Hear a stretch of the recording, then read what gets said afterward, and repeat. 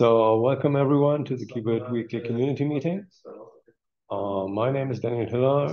I am your interim host since Andrew is out this week. I have a bit of background noise because I'm sitting at the conference room where we are attending. We are Red Hat Week, so please disregard on that.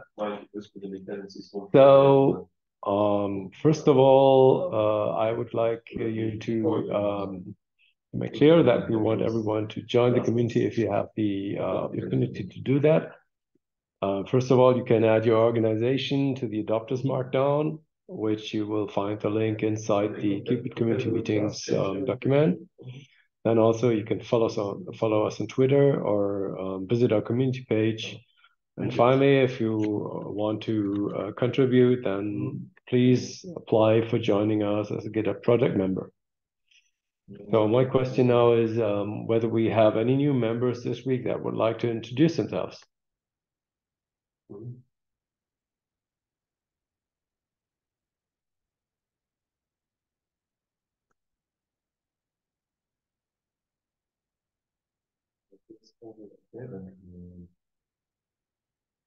Okay, so I guess no new ones. By the way, I just forgot to mention that please add your attendance inside the community meetings document.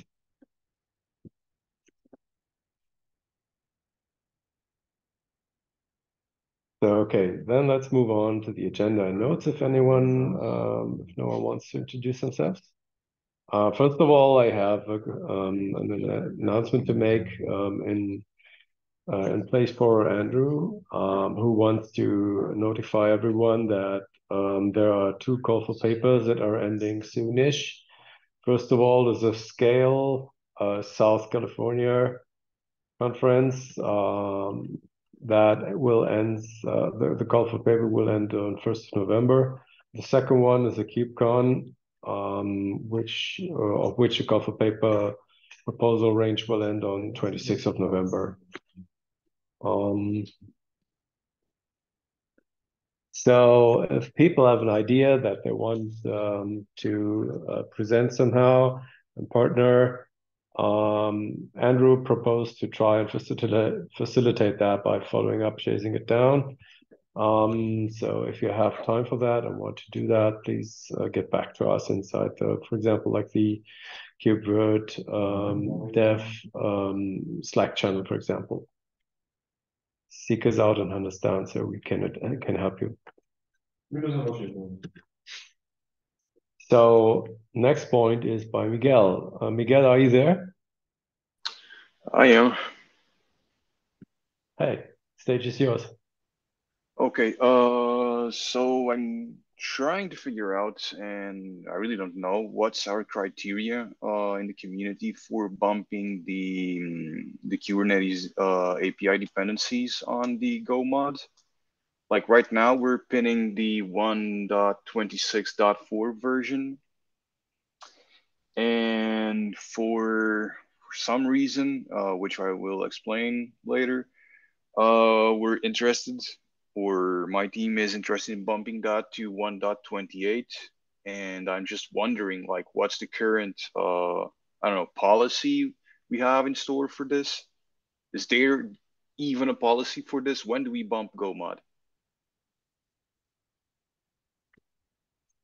Actually, from my understanding, if I can start speaking here, I would expect normally to have this API upgrade happening after the leptest KubeVirt provider has been updated. I, for one, have not seen that happening at the same time when we upgraded the providers. Mhm. But I think so. Just to answer your question, I think there is no policy. Okay. And so I think that we should probably introduce something that we would want to have something in a sense, because I don't know if you agree, but I guess that this bump should be made whenever we are introducing a new provider that might have API updates, right? Totally. So would you probably want to start the conversation somewhere on the mailing list, or would you just want to create a PR in introducing Yeah. such a So policy? let's put it this way, both. I think it's fair to start a conversation and really understand what is it that we really want to do. But right now, we're on a pickle. So yeah, we'll probably just shoot a PR as well. And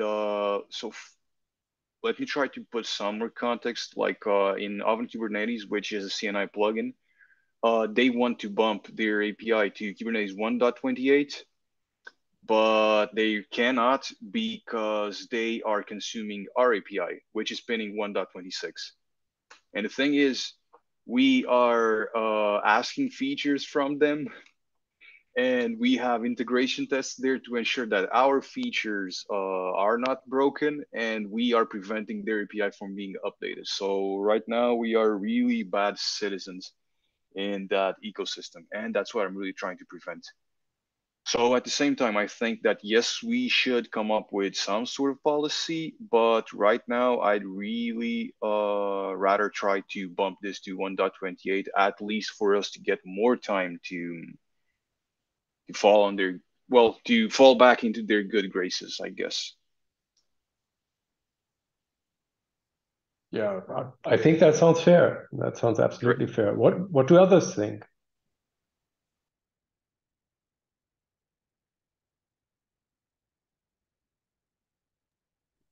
I have a question. Are there any risks with 1.28 upgrade? Because if there are API deprecations that we depend on, then that will be the only question to validate before the bump.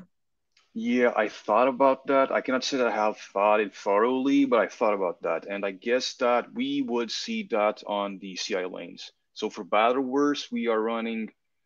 So let's say I put a PR out there to bump the API to 1.28, and this will be executed against version 1.28, 1.27, and 1.26. And if there's something invalid there, well, it'll break, and we'll figure it out. Okay, Or at yeah, least we'll sounds see better. it. See your question here in the chat. How is it possible that they depend on a specific project like KubeVirt? Their tests do depend on our API so that our feature is not broken. How did they accept that? It beats me, but it's happening.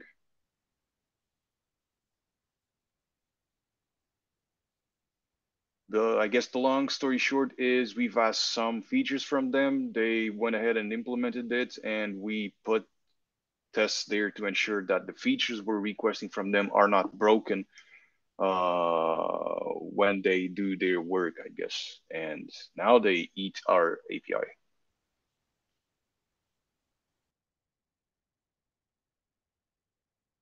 Yeah, so from what I understand, the first thing, so maybe we should somehow integrate that into the schedule since we are already trying to bump the KubeVirt CI provider to use the latest Kubernetes version.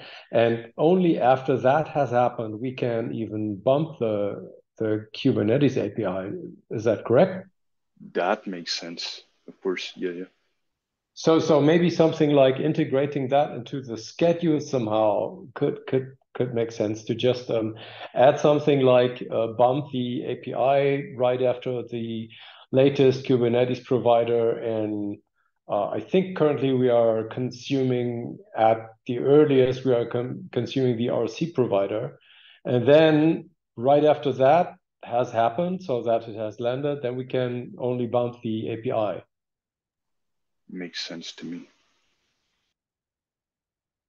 Yeah, so I would just probably add that to the notes. Um,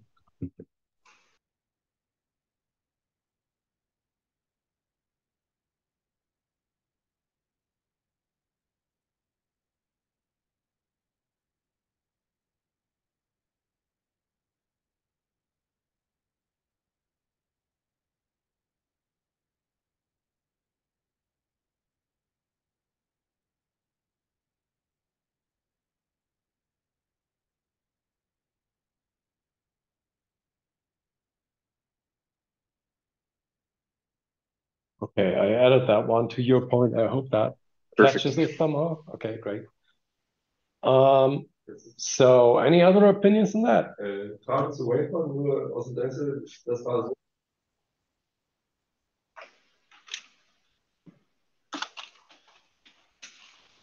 Uh, one one more suggestion. I think since we are going from 126 to 128, that means we will hit deprecations in 27. So it might be worth it going through the API deprecation page that Kubernetes publishes for 127, just as a heads up of what kinds of problems we could expect in CI. Totally makes sense. Like the more let's say insights, or the more, let's say, the heads up that we'll get from it is totally important to kind of know what to prepare for, or know what to be on the lookout for. That's a good point. Yeah, I sent the link, and the only API in 127 that was deprecated was CSI storage capacity. So if we depend on that, we will probably run into issues. Everything else looks good. There is a storage account secret deprecation, automatic secret creation, and there is few APIs which got promoted from Alpha 1 to Alpha 2. That's it. We just went through the major rebase from this 2.6 to 2.8 same on the different projects.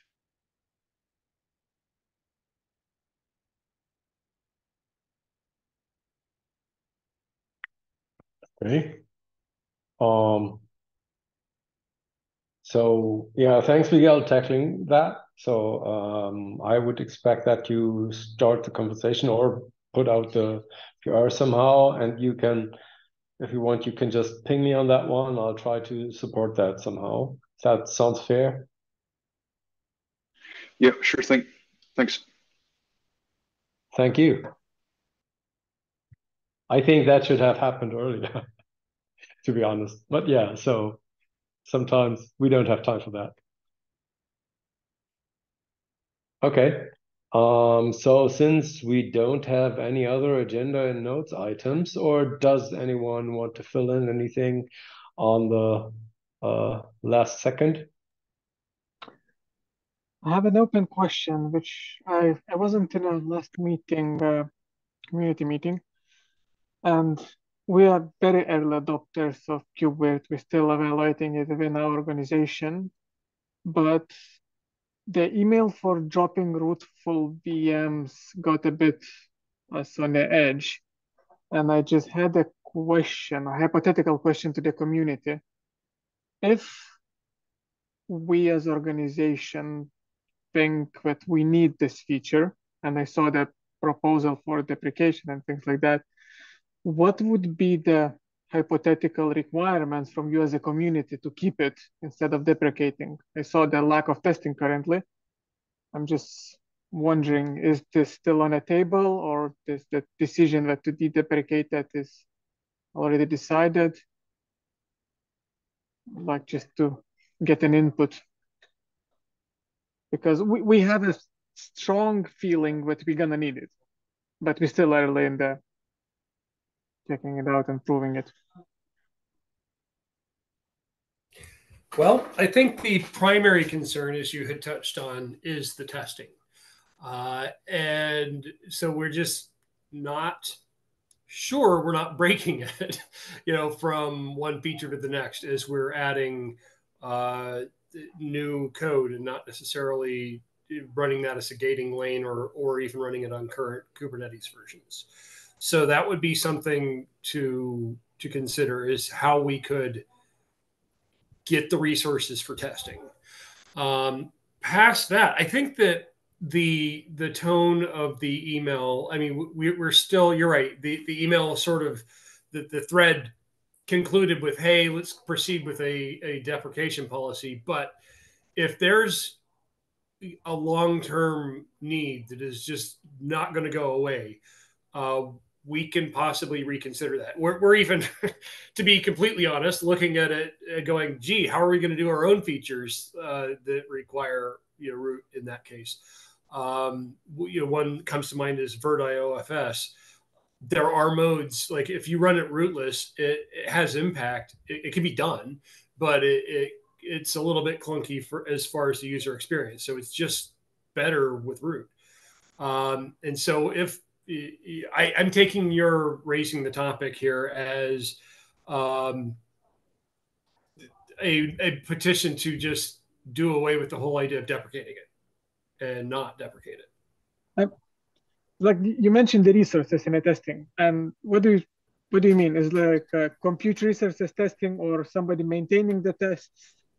Like physically, the compute resources. I mean, right now we're using, and Daniel, the one typing, doing two things at once, is most familiar with the number of servers and what have you that we've got that are automatically triggered when GitHub commits happen or are authorized for testing. We only have a finite number of resources for that purpose. And so we're always looking to streamline the number of lanes or streamline how the lanes run in order to use our infrastructure most efficiently. And sorry, I'm again still new.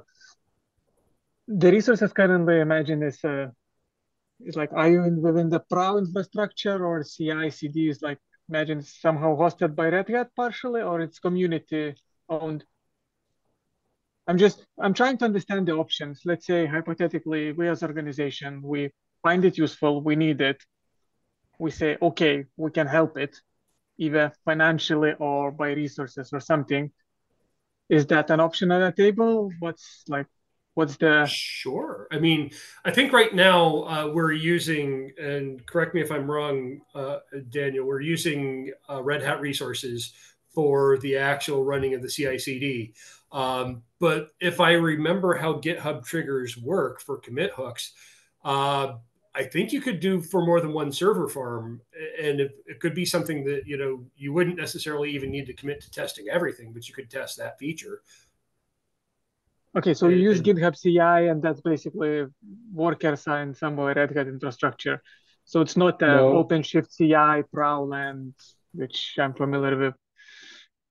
Actually, so to chime in here, so we're actually using a PRAO cluster, which is not only the PRAO cluster itself, but it's a set of clusters. So we have a control plane cluster, and we have a workloads cluster, and we have some other clusters that are sponsored by ARM and by AMD to test that stuff. So like ARM is tested on the separate ARM cluster, and AMD SEV, for example, is also tested on the AMD SEV cluster. So we have methods to attach the testing clusters to our control plane cluster, if you think that would be an option that you would want to proceed on. Okay, so I think that answers my question. I just basically wanted to understand what's the options. Like we're gonna jump in a bit higher pace of evaluation. I suspect in a month's window we're gonna know if this particular feature, I said it's one triggered our eyesight in a mailing list, is needed or not. And I think if we decide that is yes, I think I will be coming back and trying to reopen this question. But for now, yeah, I really appreciate the answer, appreciate the input. I mean, just to chime in on that, my high level view on that was that, first of all, the thing is that currently the rootful support is completely untested, if I understand correctly. And the second one is that we think, or that at least a couple of people have thought, that we have parity with rootless VMs according to rootful VMs. So please, if I'm talking garbage here, please correct me. But I think that was my take on that. Hi, Lubo here.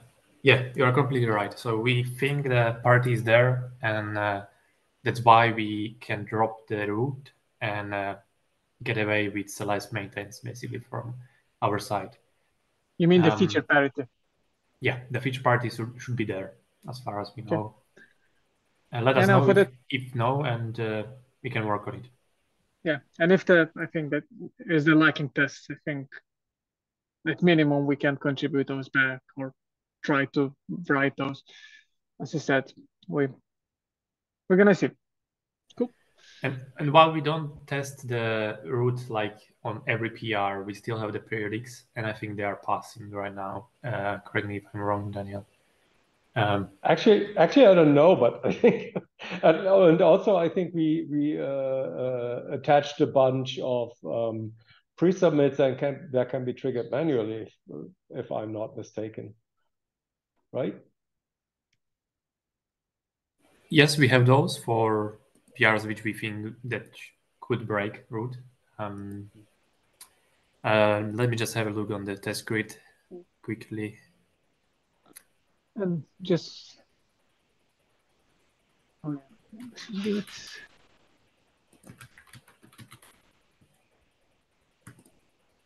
the Prow instance you use is the one in a Cube ecosystem one.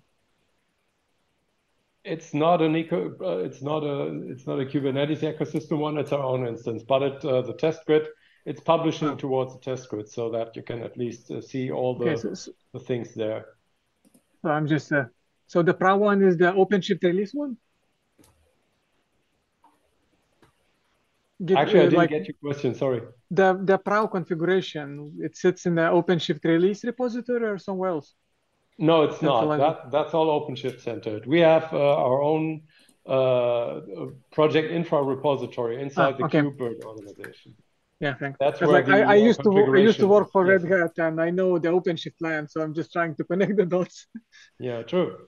Cool. Sure. Just go ahead. So again, so the GitHub KubeVirt project infra repository holds everything that we have for configuration of the Prow instance and the complete infrastructure configuration.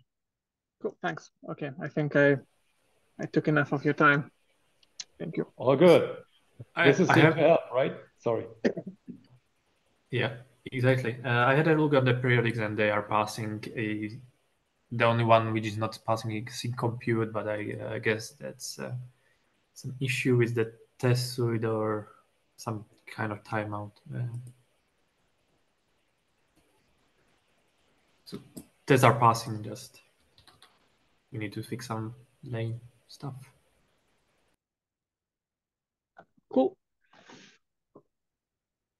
I have a quick question regarding this discussion.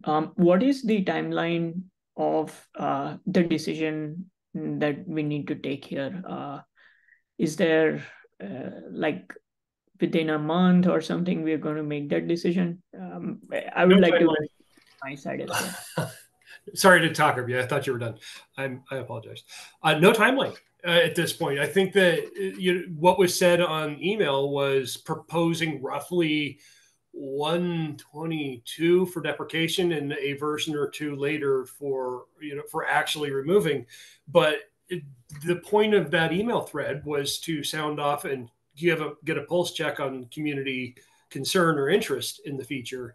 And I'm kind of hearing a lot of real valid concern that we shouldn't be deprecating it. So from my point of view, I think that we should probably consider, but we probably should table any sort of aggressive stance on trying to deprecate it. That was never the point. We were honestly fact finding when we started that thread. So I think we got our answer.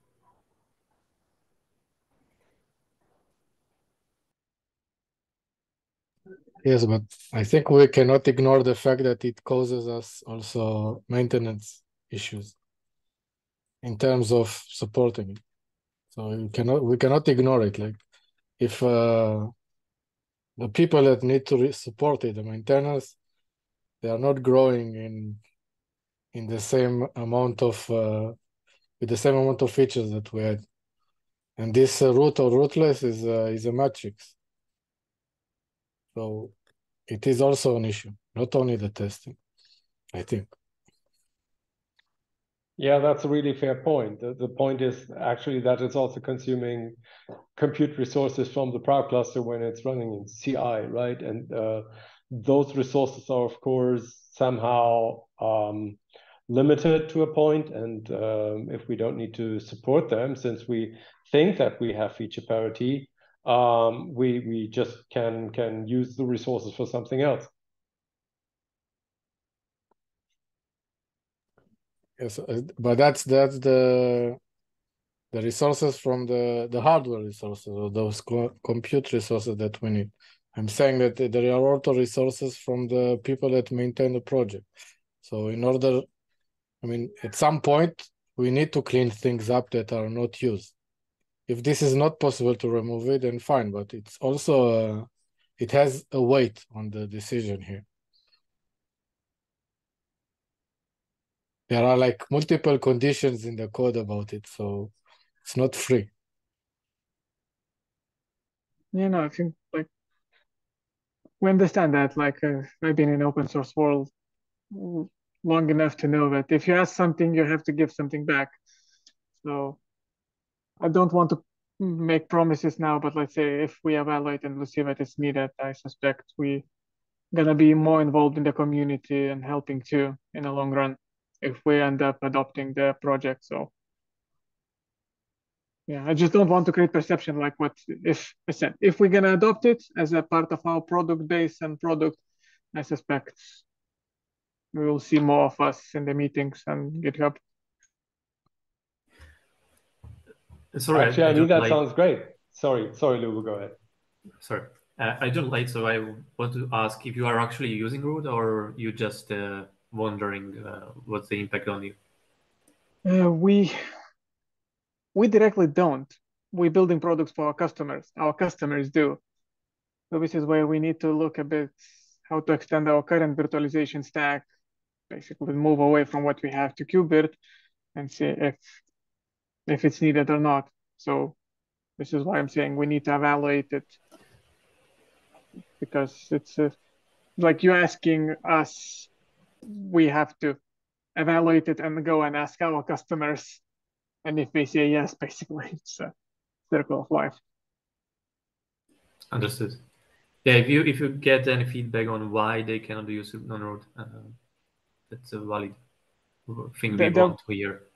The signal we're hearing now, and it's a very vague one, is that they want to use this, and they currently use this for legacy applications where we just basically snapshot the VMs from somewhere and want to run it, where they not willing to invest into the like changing the configurations and things like that. And we don't know if this stuff is feasible in the way like that. Like for the applications which relies on a root user and root behavior written in 90s and things like that. Lift and shift basically stuff. But we don't know that until we tried.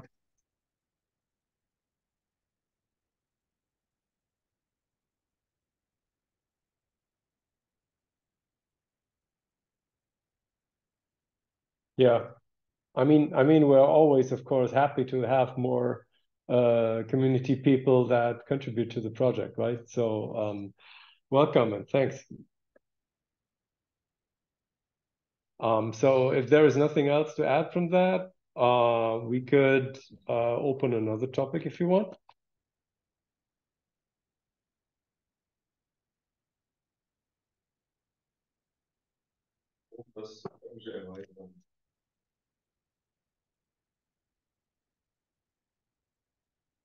Okay, I guess then that concludes the open floor. Actually, I didn't really introduce it right away. So if there is something for the open floor, please go ahead now.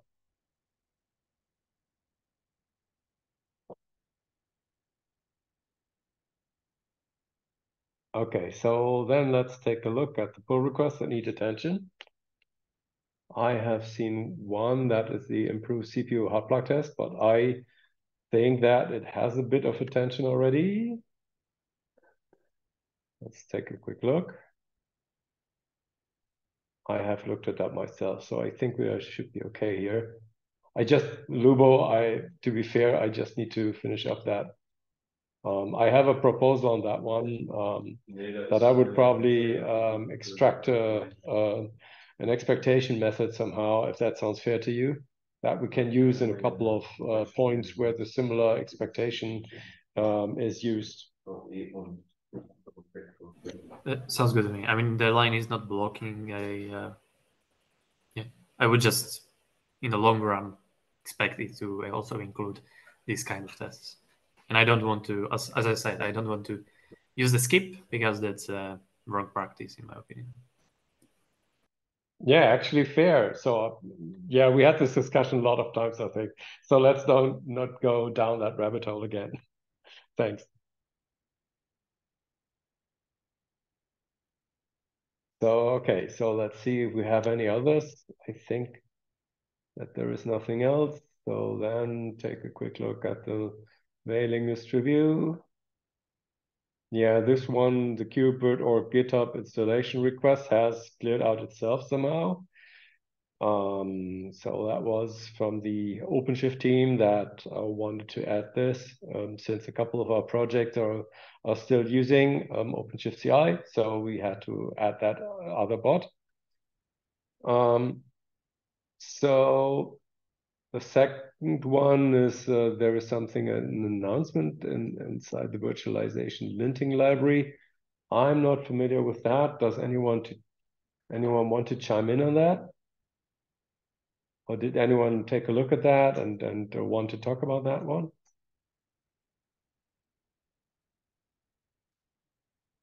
Michal Privoznik, I hope that's really spoken out correctly. I guess you're not there, right? I don't think Michal is here, but like the summary is there could be a configuration of the VM which might not be the most performance, let's say, and this linting tool can give a warning to a user, hey, this is not optimal. I think for KubeVirt, this might be redundant. For example, if we have a look on the NUMA stuff, the Kubernetes CPU manager already supports aligning to one NUMA node or other policies, which would hurt the performance. So it's something up in the air if we are going to integrate or not, I believe, at this point. So I'm feeling like that since there is no real feedback on that announcement somehow, that the interest might not be that high. But yeah, so it should at least be fair probably to give a bit of feedback somehow. Yeah, definitely that's what we want to do. Like we want to try it out and see if there is any case in KubeVirt that this is not covered by, for example, Kubernetes stuff like CPU or memory managers and etc. Fair. Okay, so I understand that the feedback is still underway and that we are somehow on the way to tackling this one. Okay. Thank you then. Okay, so then next one would be the bug scrub. Let me see. Yeah, that one is by Brian. There is something regarding VM migrations that are failing on clusters with cryo, version v128. I'm not sure, Brian, if you're there, if you would want to chime in on that.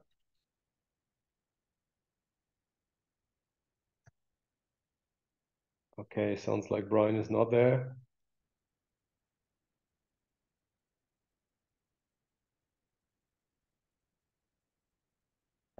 I think the root of all this is that, or the problem with that is that we actually should be using Cryo 128 since we are using the Kubernetes 128, but we can't because the latest 128 release of Cryo breaks the migration. So I think we had created issues on that. And yeah, so I can just describe the state. I can't do anything about that right now, just so that you are informed.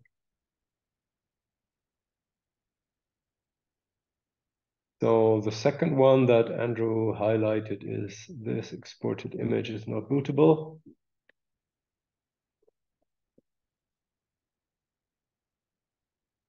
This looks like a Windows 22 VM machine using ISO file virtual drivers.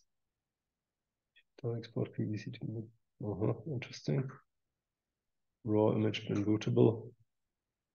I think at first I'd say there is a lot of information missing. I think we should at least expect some VM YAML or something. So I'm adding the triage needs information.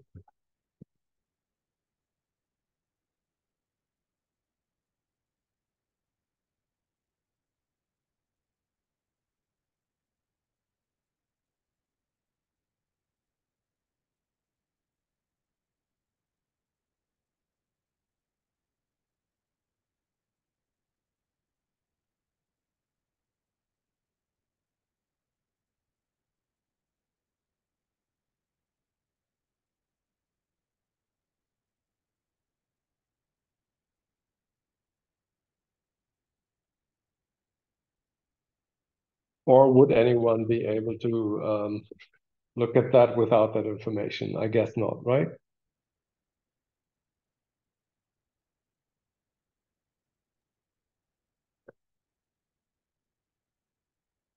Okay, so I take that as a yes. Okay, next one, WordCutter create VM with volume import. So to be honest, I don't want to bounce that, like just playing it back to him somehow. But I think that we actually need that information to understand what he's trying to say. So please You're chime right. in if you Like disagree. it's not even clear which Windows 22 subversion it's been used because there is multiple. Yeah, maybe I should have said that please provide as much information as possible somehow. But yeah, so that also gets us into a rabbit hole of length of log files somehow. So I just didn't want to overcomplicate everything. So okay, this one is the WordCutter create VM with volume import. This sounds like, oh, that is from Felix. Okay, so that's just a placeholder, I think. Felix is not there, right? Okay. So I guess that this one is just created how to. Let me see, how to WordCutter create a volume import type.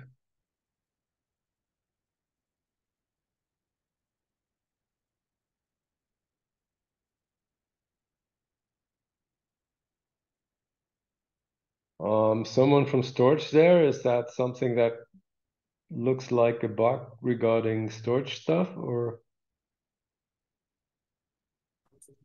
Could you scroll up a bit? Sure. So, looks like a placeholder Felix created for himself, maybe, and a PR is made. I That might thought the look. same, but I was just asking whether you see something directly or something like that. There's a link to the pull request and the title. Ah, I see. I just overlooked that.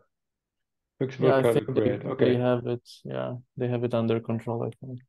Okay. So then all is good. Thanks for the heads up.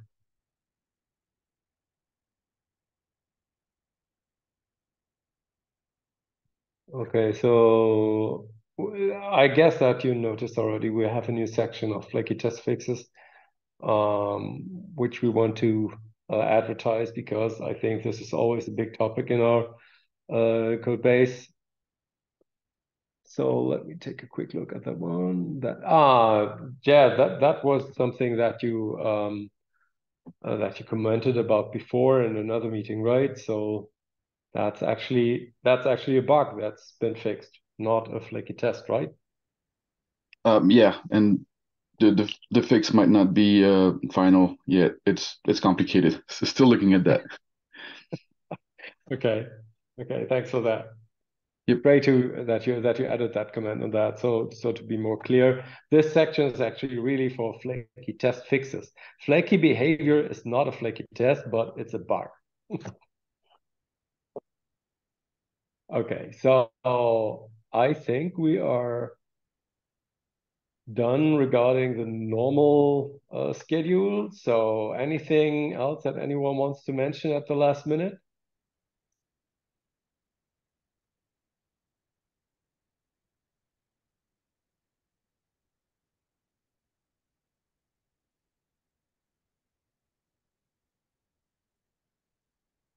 Okay, then.